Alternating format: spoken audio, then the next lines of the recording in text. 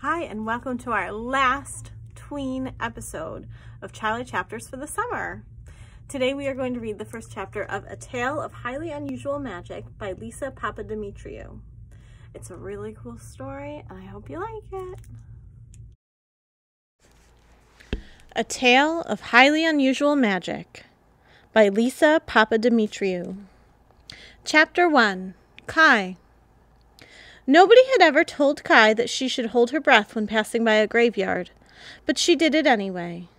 She held it and gripped the door handle of the massive powder blue 1987 Dodge pickup as her great-aunt barreled bat crazy past a large iron gate and up the driveway.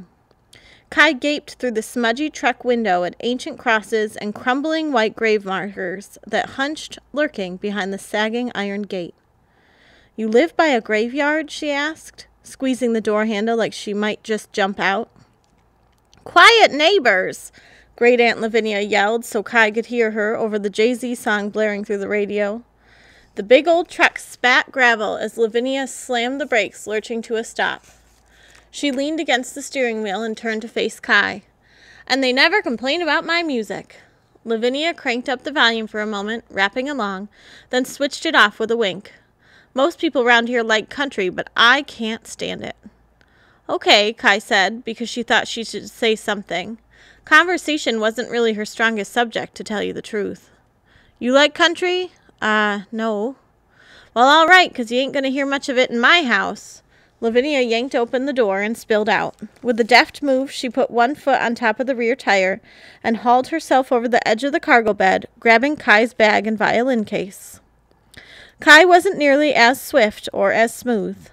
Gingerly, she pulled back the handle and looked down at the gravel driveway. It seemed like it was about 40 feet below her. "Do you need me to come and get you, sugar?" Lavinia called from the front steps. "Coming." Clinging to the door, Kai managed to awkwardly half swing, half sprawl off her hands and slammed the truck door, giving it a pat as she hurried toward the house. And what a house!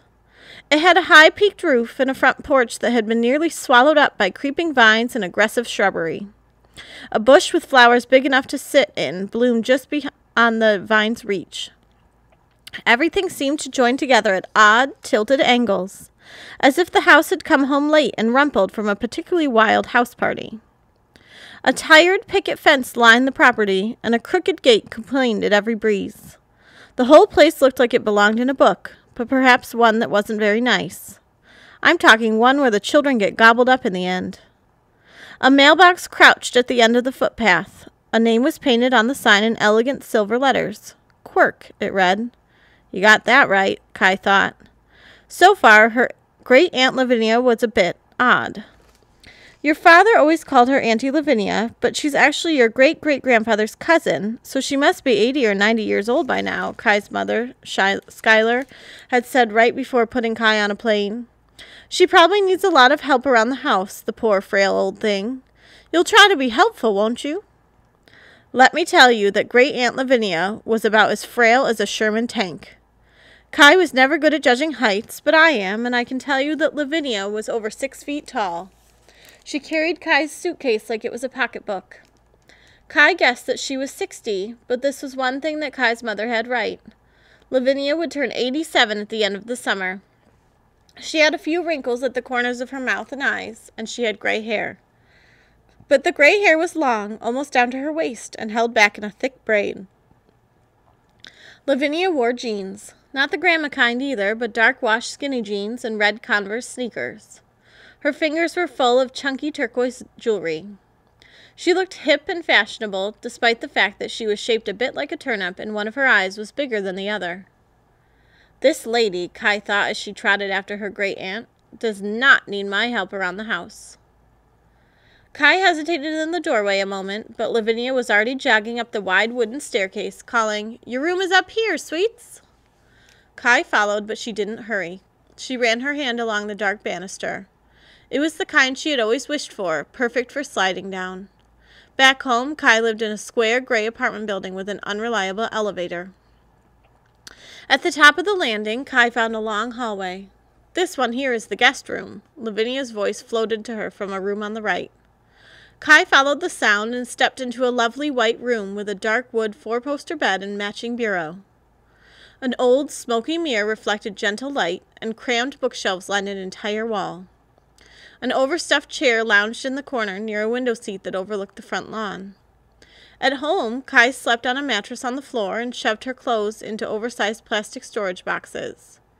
Her mother didn't believe in spending money on furniture. Every spare penny went to Kai's college fund. To Kai, this seemed like a room from a magazine or a pleasant dream. 2 other bedrooms up here. Mine's across the hall. One next to it's my office. Lavinia looked around, searching for a good place to put the luggage. This here room's probably thrilled to have a guest. Pretty, Kai said. Ain't it? Lavinia put the suitcase down by the bed and turned to face Kai. So listen, I don't know how to say this, so I'm just going to come out and say it. I can't help it if it hurts your feelings. Lavinia's fingertips dipped into the smallest pocket of her jeans. I never did have kids. No husband either. That's 'cause I never wanted to, not 'cause I didn't have offers. Her larger eye bulged out knowingly and her eyebrows danced. Okay. I don't know what to do with kids. Me either. Lavinia cocked her head as if she couldn't tell whether or not Kai was teasing her. She wasn't. Kai really didn't get much kids. They didn't get her either.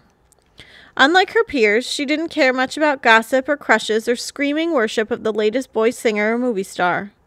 She didn't even have time for friends anyway. Not really.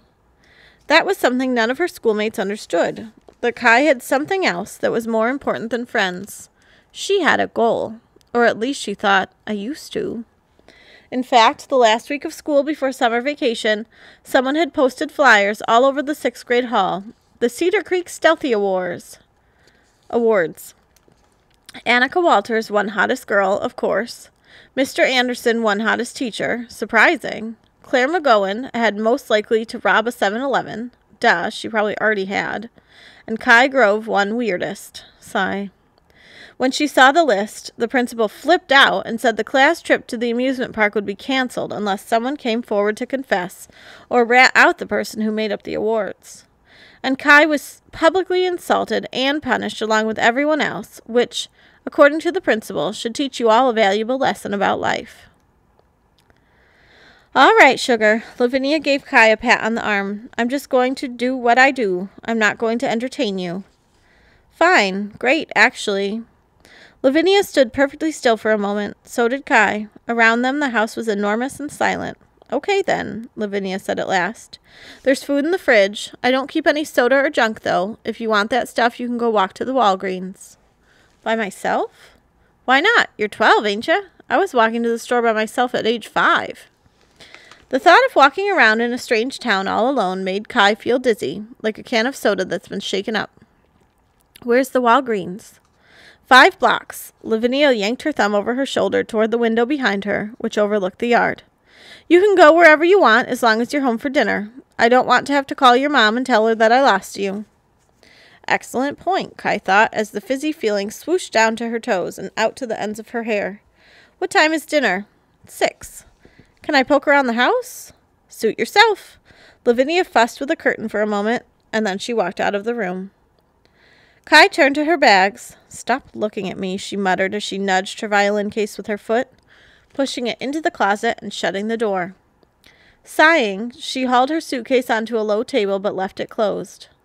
She stood beside the window for the moment, just smelling the air in the room. It smelled like clean old things. White linens lay crisp across the bed. She walked over and scanned the books on the shelves. They didn't seem to be arranged in any order. Paperbacks and hardcovers commingled, with a title about art seated beside a cheap crime novel. A leather-bound book with gold lettering on the spine caught her eye. The Exquisite Corpse, it said. Kai pulled it out. She didn't mind creepy titles. She kind of liked them, in fact. The title was stamped in gold on the front cover in that curlicue-style writing that people these days think of as old-fashioned. Below the title was the image of a skeleton hand holding a plumed pen. Instead of an author, it listed Exquisite Corpse Company, Kalamazoo, Michigan.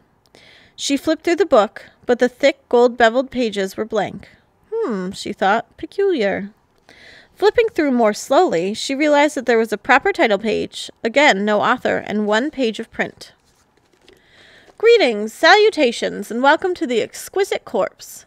Just as your grandmother and grandfather used to play the old parlor game in which one person would draw a head and then fold it over, and another would draw a body, and another would draw legs, and so on. You will breathe life into a creature of your own making. You are about to embark on a journey of magic beyond your powers of discernment, imagination, and belief. All it takes is one person bold enough to set the story in motion. Let the magic begin." Beneath this, someone with excellent handwriting had written the name Ralph T. Flabbergast. There was something about the book that made her shaken-up feeling come back again. And then Kai did something that she never really understood. She pulled a pen from her pocket. After Ralph T. Flabbergast, she wrote, "was a complete fool." She looked down at the page, dread prickling across her skin on little insect feet. I shouldn't have done that, she thought. That was rude. Not that Ralph was likely to care. He'd been dead for almost 50 years. Kai shut the book and put it back onto the shelf. She stared at the gold letters on the spine for a moment, and then turned away. Outside, the sun shone bright and high. She had been sitting in an airplane for almost 4 hours, which made her restless. There was no reason to stay indoors. Kai decided to go explore the neighborhood. It was her second mistake. And that's it for the first chapter of A Tale of Highly Unusual Magic by Lisa Papademetriou. We're taking a couple weeks off of Charlie chapters, but it's been a wonderful summer sharing these stories with you, and we'll be back in a couple weeks with brand new books to share. Enjoy the end of your summer!